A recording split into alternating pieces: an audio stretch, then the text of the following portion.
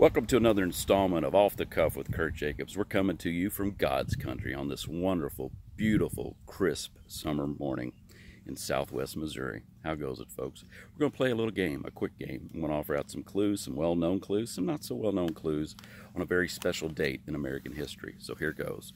First off, it is considered a U.S. federal holiday every year. Secondly, it is recognized annually through barbecues, baseball, parades, patriotism, oh God, yes, many, many fireworks, gotta hell of fireworks, and yes, a little bit of golf. God love you.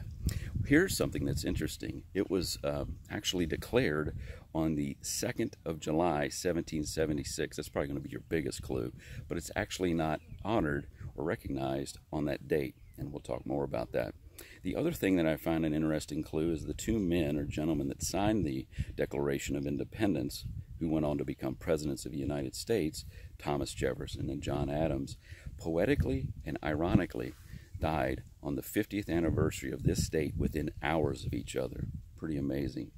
And because of that act and that declaration, and now how it's celebrated, this is based on an abstract ideal, in my humble opinion, of what I call individual liberty.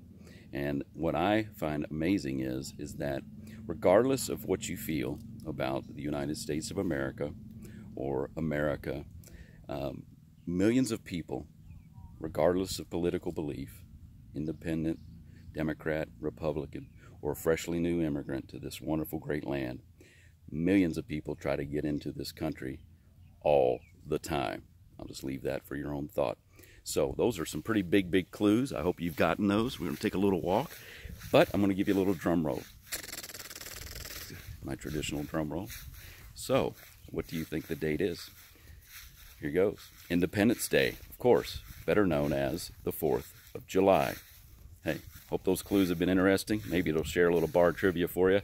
And as always, please subscribe to all of our social media networks. Just type in MoxieTalk with Kirt Jacobs. That's our signature brand. We're on YouTube, Facebook, Twitter, Instagram, LinkedIn, and Medium.com. And on YouTube, we love for you to subscribe and click the notification bell. And as always, we love you. Be safe and keep on trucking.